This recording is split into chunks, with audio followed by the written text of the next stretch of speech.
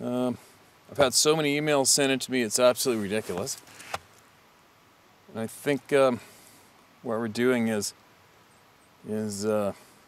obviously what I'm doing is working. We're slowly, actually maybe rapidly, but we're steadily creating a circle of very intelligent people, very well-informed people who aren't celebrities, who aren't craving camera lens time, who have nothing to sell, nothing to gain, but helping people. Okay, so there's a handful of people out there that are pretty brave individuals. There's still the majority of people out there when it comes to this topic. Still, they don't want their names shared or their emails due to fear ridicule from obviously the sheep herd, and that's unfortunate. But you know what? There's a lot of people are starting to turn this around, and they're gaining the confidence, they're understanding and realizing that this is actually a very serious topic and a very important topic to bring the light to for as many people as we can. Now, again, I know it's not a hunt story and you don't want to hear this story. It's a Sasquatch topic, but you know what? The title already pre-warned you to skip over it, and there'll be hunt stories coming for you shortly.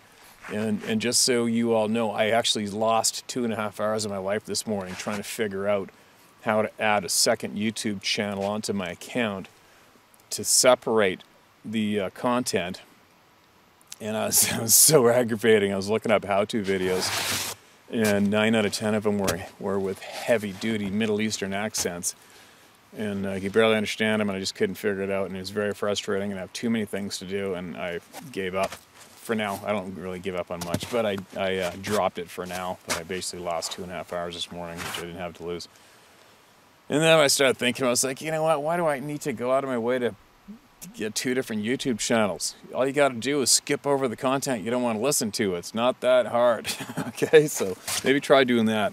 And you're going to have to do that once the podcast launches too, because it's all the same content's going on there as well. All right, it's not that bad of a thing. It's not that bad of a thing to have to do for something free that takes a lot of time and money to provide for you. Okay. But anyway, here we go. I got an email from me. I'm going to share with you word for word. This is more of an adult topic, and this is an adult email. If I do slip up and drop some F-bombs, oh well. It's just a part of life. It's just a word. It's nothing to lose sleep over. But anyway, listen to this one, all right? Hi, Steve. My name is Bill Hodgson. I live in Medford, Oregon, and I have had many encounters with these beings known as Sasquatch, starting in the mid-1990s to current day. At some point in the early 2000s, I decided to go do some research and find out what these beings are. During my studies, I found an organization of Bigfoot researchers. At first, I thought I was doing the right thing, and I was looking in the right direction. The director of the organization took a liking to me and asked me if I was willing to become an investigator. I accepted. And within that time frame, I learned a lot of things, but nothing really answered my questions. As I said before, I've had many encounters. As an investigator, I handled a lot of reports, and the majority of those reports consisted of seeing Bigfoot cross the road, loud screams and howls at the distances, having things thrown at them or towards tents and cabins. These are all common encounters that most people experience. It wasn't until my face-to-face meeting with one of these beings that happened on October 29, 2010, a day I'll never forget. I was hunting black-tailed deer, wind was at my favor, and I was slightly drizzly and rainy. I believe I caught this thing off guard due to the weather. At first, I was in complete and utter disbelief that a 6'5" female juvenile Sasquatch stood directly in front of me 25 yards tops. There was no doubt in my mind. I knew exactly what I was looking at. It was not a buddy in a ghillie suit. It was not a tree stump. It was not a dead snag tree. It was a Sasquatch. And there is nobody in this world that's going to tell me otherwise. And like you, I do not give a shit what people have to say about what I saw. I know exactly what I saw. I do believe that the knowledge that I did gain as an investigator helped me to understand what I'd seen. Had it been in the 90s, I would have shit my pants and ran from the woods screaming like a bitch. Not saying that the encounters they had in the 90s didn't scare the shit out of me. I'm saying that those encounters were as real as the Sasquatch I saw fucking standing in front of me on that October day in 2010. Anyway, shortly after that experience, I stopped doing investigations I had my answers right there in front of me, in the flesh and blood, on that morning of October 29th, 2010. Had I not had the experience and the knowledge I have learned as an investigator, I don't think I would have been able to deal with it. I'd be a liar if I said it doesn't mess up my hunting today. Really? Tell me all about it. Because I'm always looking over my shoulder, and I firmly believe they're always there. Always. Yep, they are, unfortunately. Kind of sucks ass. And I'm gonna put myself about 300 yards away from where a guy got screamed at just a month ago, numerous times. Anyway, back to the story.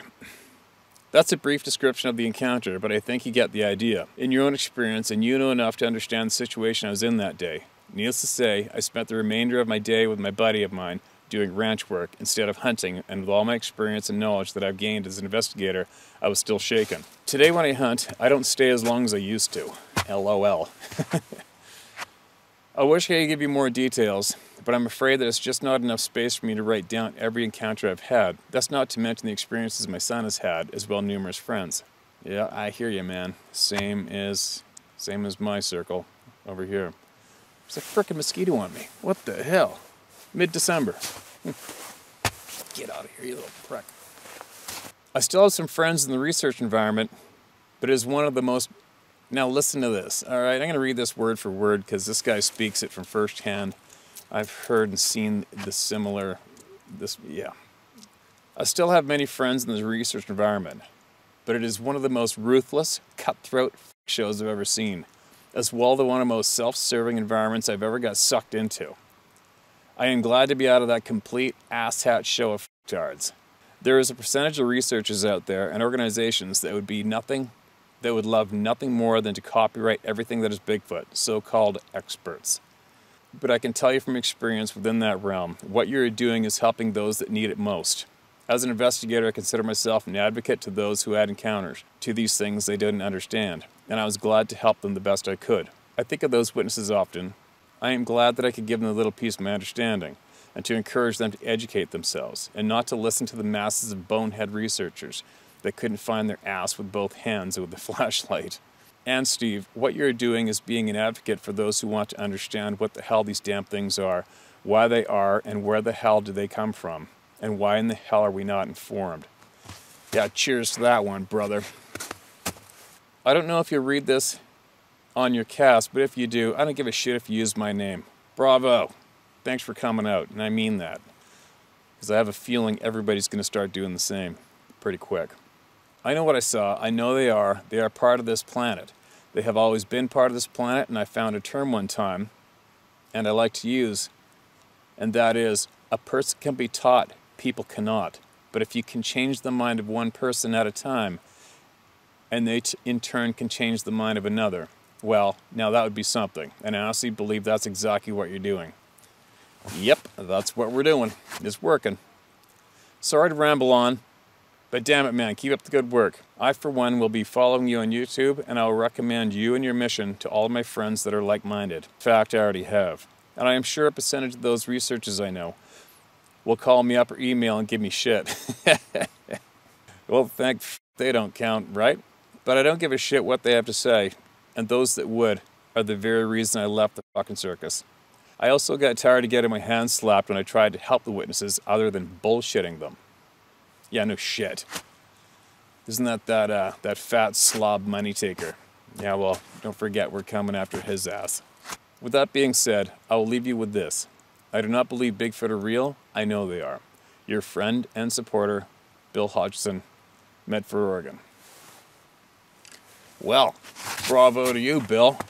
And right now, there is a lack of other Bills out there, but I have a funny feeling everybody's going to start piling in here pretty quick.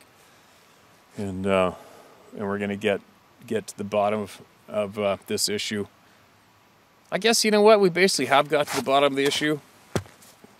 It's just a matter of getting the confidence of all the people out there that have had these shit-eating experiences and getting them to get their confidence back, their self-respect back, their respect back from their families and their friends, and help get the public informed about what's going on out here, because it's not too cool. It's not a very cool thing to have these experiences, get messed up, potentially get PTSD, and have nowhere to turn, nowhere to go. It's just not fair.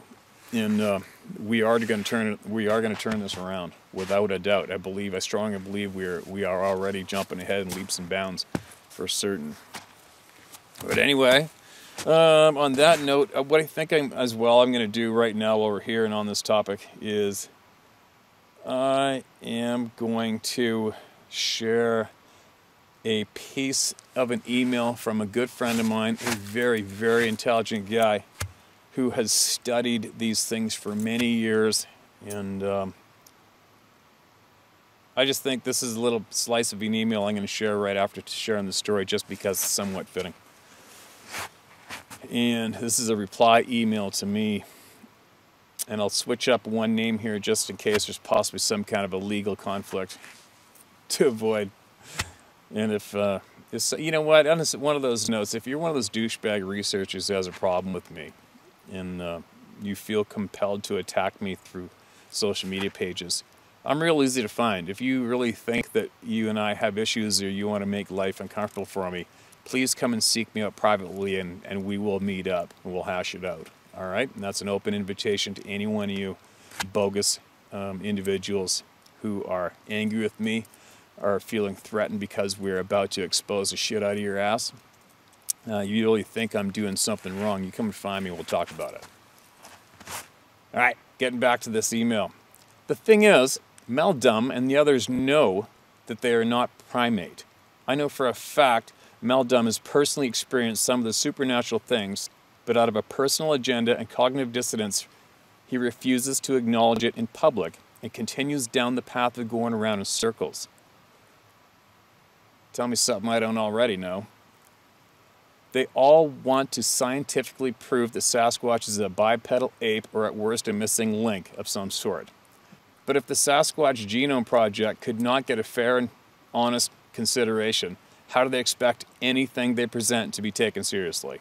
This is all about money, reputation, worldview, and pride, with emphasis on money. The definition of insanity: do the same thing over and over and expecting the different results. That is exactly what these people are doing. Do you think? No shit.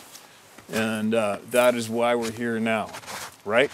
The real people are here now. The people with the knowledge are here now. We're banding together and we're blowing the top off this shit-eating topic, and we're breaking the cycle of these ding-dongs leading all of you in circles. And that's what they're doing, and that's what they have been doing. Don't kid yourselves for 1 second.